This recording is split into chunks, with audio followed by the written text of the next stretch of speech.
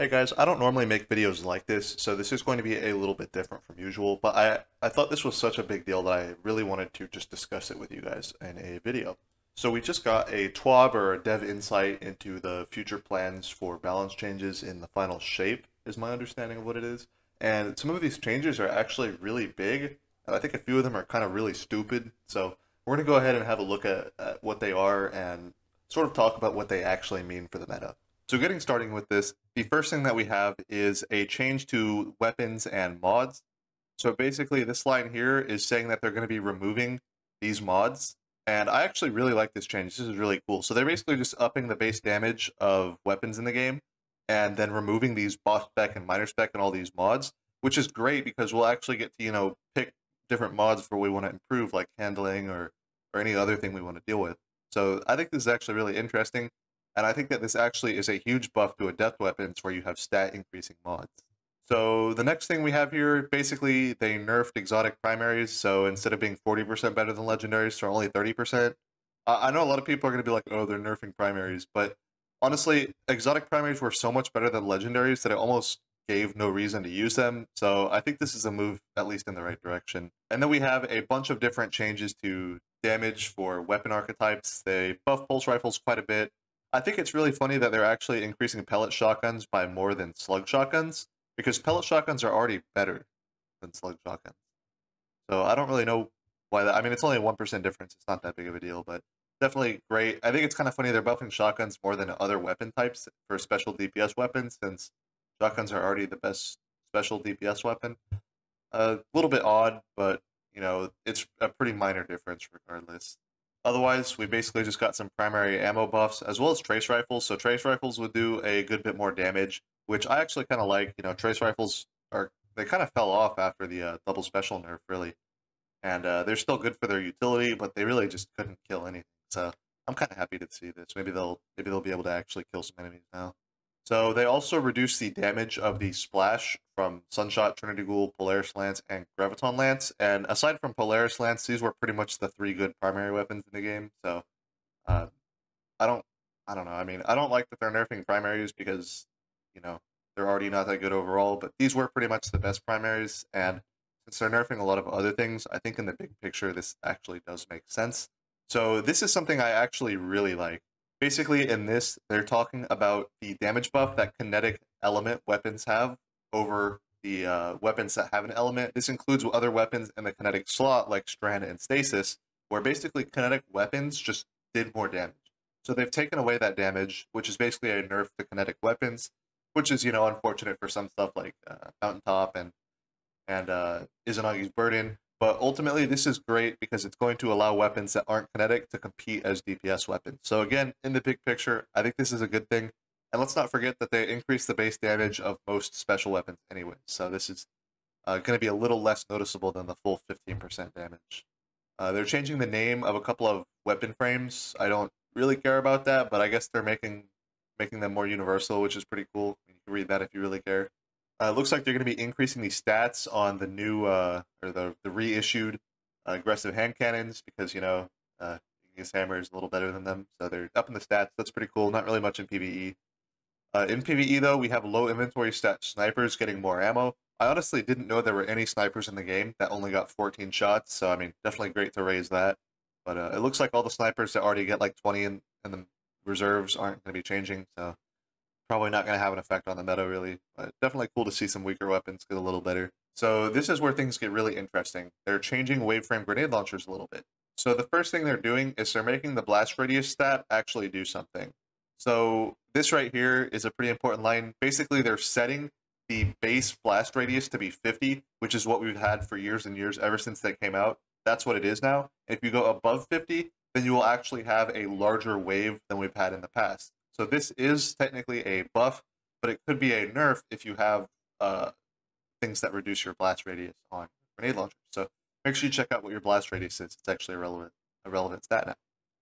As for special ammos, they have reduced the length of the waves. So basically, instead of going 22 meters away, which is insane, they're only going to go 15 meters out. Wave frames are still going to be the best ag player in the game, but they're going to be a little more reasonable now. And in the big picture, it looks like they're kind of just making the entire meta weaker. which I don't really hate. Next up is some things they did with swords. So they made a little quality of life thing with the reticle where you can see when the delay is going to end before you start recharging your sword energy, which is pretty nice. And then they fixed some glitches with swords, so now you'll have a little bit more ammo efficiency if you're using adaptive swords wrong. Kind of weird. Anyway, here's where we get into the really funny stuff that I think is mostly just absolutely stupid. So the exotics changes. There's changing specific exotics. So first of all, they are nerfing Divinity. Divinity is awful. You use it in like 2 encounters. I don't know what individual at Bungie thought that nerfing Divinity was needed, but it wasn't. The gun is awful. It's one of the worst weapons in the game you could use at this point. It's got like 2 use cases, and I mean, in those use cases, to be fair, it's completely unreplaceable, but I don't really see why they're doing this. And remember, making it take 75% more shots to generate the cage is so much. Like, that's almost doubling the amount of ammo and time it takes to create the cage, which is just so stupid. I definitely don't understand this buff, or this nerf. I also don't really care because nobody uses Divinity anyway. It also looks like they're changing Rat King to be a little easier to shoot, which is kind of fun. That's, that's not bad. Devil's Ruin, I guess, had some glitch where you could apply the funny animation to other sidearms, so, I mean, that's fixed. Nobody cares. Symmetry is getting some better stats. Nobody asked. This part, I read, it was kind of funny. So, Gjallarhorn is getting a change to its visual effects. As far as I know, there's no balance changes to it, though somehow it's still going to be the best weapon in the game. But basically, instead of there being like a blue trail behind the Wolfpack rounds, they'll match the element of the rocket launcher. What I thought was funny is they said on the Royal Entry Void rocket launcher buffed by Gjallarhorn, they will have void effects. So apparently, the only void launcher that will get the void effects is going to be Royal Entry. Clearly, this was meant to be a example of a void launcher, and they just wrote it wrong. So that's kind of funny. It looks like they buffed Touch of Malice for PvE by making the burn last longer. Nobody cares. This is kind of funny to me. They are nerfing Osteo Striga again. Nobody was using it. They nerfed it a while ago. Nobody continued to use it, and they're just nerfing it again. I don't really know why, but, here we are. They are buffing Necrochasm, although I don't think this is really going to make it that good still. I mean, wave frames exist, and Sunshot's still probably better. But, maybe I'm totally wrong about that, and this will make it super good. It is kind of nice that it's getting a damage perk with 1 for Thrall. If that's the 35% damage buff, like 1 for all, then, that could be pretty good. But we'll have to see, really, because we don't have any numbers here. And this one seemed kind of dumb to me as well. So they're nerfing Lament, and here's what I really don't understand about this. So Lament's upsides are that it has slightly above average damage compared to other swords. It's better than swords that aren't surrounded, but it's worse than swords that are surrounded. And it also has the healing, which is pretty minor and most of the time doesn't save you on its own, but it's kind of nice. So to fix this being pretty much the best sword, which it kind of is, they have reduced the healing effect, which, makes sense because they're basically saying, the healing makes it just way better than any other sword. So they reduced the healing. But on top of this, they've decided to nerf its damage also. So now it has bad healing and does less damage than legendary swords. So I don't really understand why they do both of these. I mean, I would understand doing one or the other, so it had like good healing but bad damage, or it had good damage but bad healing. But why are they applying both nerfs? That really doesn't make sense to me. So I guess in the future, we're just going to be using Whirlwind Blade swords on Crota if you don't want to set up Surrounded. Otherwise, obviously, you can just set up Surrounded, and that's still going to be the best damage. So definitely a dumb nerf here in my eyes, but let me know you guys' thoughts in the comments below. The Dead Man's Tell change is a little bit goofy to me. Basically, they want to make it the hip-firing, God gun, which is pretty cool. So I guess they bumped up the rate of fire, which is kind of nice, especially on a slow-firing weapon. And they're giving it more stability, which is nobody cares. And they also acknowledge that hipfire in general is better on mouse and keyboard than it is on controller. So apparently they just completely overhauled how hipfire works on controller, and they're just going to casually include that in here on the DMT part. And they're going to increase the baseline rate of fire to be a 140 instead of a 130. So that's pretty fun. It's basically just going up an archetype, and I don't think its damage is going down from that. So It might be pretty good in PvP. We have the colony change, which I think is actually kind of cool. So basically, when you kill something with the colony, it spawns more colony shots, is my understanding of this. And apparently it could spawn up to 5 if you take out like a boss. So that's kind of cool. So you might have an infinite ad clearing weapon here by just like shooting something that one-shots an ad and it spawns another one that one-shots another ad, and it could just slowly clear out a room on its own, which is kind of interesting for being able to do other stuff while the ads just get cleared on their own by colony. But of course, with this being a heavy weapon, then you're kind of giving up on a DPS weapon, which is most of the time what you want in your heavy slot. So I feel like this is going to be something that could be good, but is a heavy weapon. The truth changes I actually think are kind of interesting. So they're increasing the damage of the explosion because it doesn't have impact. So apparently this is going to be less noticeable than a rocket with impact damage. So I guess they're buffing the damage. And they're increasing the reserves by an additional 3. And remember, this already had a base reserve of 11 by being considered a high impact frame in the ammo buff I got earlier. So we're now up to 14 rockets without any reserve mods and 17 or 18 with reserve mods. So that is quite a lot of ammo, and I believe that this is going to do more damage than a bipod rocket. Unfortunately, because it can't have Gjallarhorn, that's really the only thing holding it back. If they update Truth to let it get Gjallarhorn effects, this would actually be like a genuinely good rocket launcher. So I really hope they do that, because that's really all Truth needs to be a meta option. We've got a Bastion buff, or change, which is pretty cool actually. So they're basically making it a little bit more unique than just being a fusion rifle that does damage in the kinetic slot, I guess. It's not really that interesting right now. So as long as the base damage isn't nerfed, then this is just directly a buff. But basically, if you punch something first, you get more damage and charge rate, and I guess reload speed, and landing most of the pellets gives you increased melee damage. So that might be a 1-2 punch alternative, although obviously 1-2 punch shotguns are instant, so they're still going to be better for that purpose. But it's kind of nice as a little add-on to also doing damage with the fusion rifle. That's kind of cool. Next up, we've got Ariana's Vow. They're doing a buff to it, which would be good if they were actually buffing it, but this buff is just almost nothing. So piercing a champion's shield will cause them to ignite, which is a little bit of extra damage, I guess, but not really anything that special. And the last and most laughable, Deterministic Chaos, my favorite, is going to be changed a little bit. So the weapon is now intrinsically anti-barrier. And we all know that making a terrible weapon intrinsically anti-barrier, or have any other sort of effect to champions, makes it super good, right guys? However, just to add to it even more, they've decided to make it even harder to apply the weaken. The only thing that was remotely redeemable about this weapon, it's now 4 times harder to weaken targets. So that's really cool.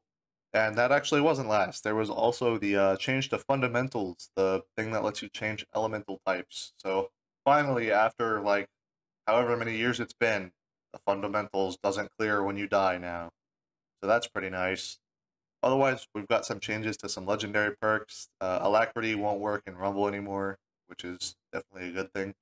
Archer's Gambit is getting slightly nerfed. This is probably so that they can add it to future legendary bows, so that's pretty cool. Grave Robber, actually an insane change here. It's going to apply on melee hits, so you don't have to get kills. This is actually really good, because a lot of the time when you're doing melee damage or melee builds, you're not getting a kill with the melee, you're doing damage with the melee, right? So this is really good for Trench Barrel, but it's also really good for 1-2 punch shotguns. Just definitely, going to be already was a pretty good perk on shotguns, now is going to be an S tier top-notch choice. We've got the chain reaction nerf. It looks like they are finally going to be showing off what that is. Basically, 15% smaller AoE and 20% less damage, which might actually have an effect on chain reaction on special weapons. Although on heavies, it's actually getting buffed, which is pretty cool. And I mean, 30% damage is quite a big buff, so we'll have to see how that plays out. Eddy Current is being changed to be less worthless. Unfortunately, it is still a reload perk for sprinting, so nobody cares. Underdog is just being replaced with Pulse Monitor, which is good because Pulse Monitor is just kind of a better version of Underdog in every single way. Now this might be the most exciting change in my eyes, and this is Osmosis and Permeability. So I don't know why, but they split this up into 2 different segments where they talk about the changes to these perks. So we're going to, at the end, actually see the other half of the changes here, but just bear this in mind once we get there. So osmosis and permeability will no longer drop off when pulling out a ghost or similar actions, which is, really nice because it was really annoying that you could just constantly accidentally lose your different element. Normally, you don't want the base element if you're using one of these perks. That's the entire reason you're using it. So it was really annoying to have it revert back to the base type. And now it partially refills your weapon's magazine on activation. So with permeability, when you pop your class ability, you are getting a reload on anybody. This is actually really cool for Titan as one of the few ways you can get instant reloads on Titan. You could use the thruster and have, basically 100 dodge, I guess, which is kind of nice. Titans are really struggling for that. And then Osmosis basically is going to be like Bad Demolitionist now, but it has obviously the benefit of changing your weapon's element. So really interesting point there. Moving on, we've got a Chill Clip rework. Basically, they are doing what they should have done when they initially nerfed Chill Clip, and the nerf is now only applying to Riptide. So other slower firing weapons only require 2 shots to freeze again, including the grenade launcher. Next up is a buff to High Ground. So it is getting 5% more damage, and it is getting to be like Bad Rampage, except you can get the full buff by just standing over the enemy. So, I mean, it's got some use now, but still not really amazing. We've got a Killing Tally change on Delirium. Apparently 21% Delirium had some different version of Killing Tally, and it's now like any other weapon. I didn't actually look into this, but, apparently that was a thing with some weapons, so they're removing it on 21 Delirium. And back to Osmosis and Permeability. Here we go.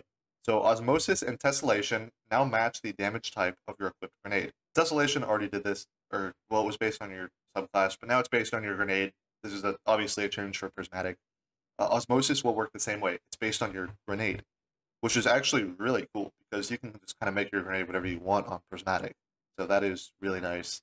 So now Permeability and Elemental Capacitor are basically going to work based off of your super. However, other things like Osmosis and Tessellation will work off your grenade. And this is probably the most tragic thing. Deconstruct has been nerfed into the ground. There was a perk that dared to compete with Bait and Switch, and, despite just recently nerfing it, Bungie can't have that, so they have just absolutely ruined the perk. It no longer makes ammo from thin air. It pulls it from reserves. So, yeah, Deconstruct is now worthless, and my video about Edge Transit no longer matters. So, that is very unfortunate. I know you guys were having fun using perks that aren't Bait and Switch, but you can go ahead and go back to only using Bait and Switch. Enjoy!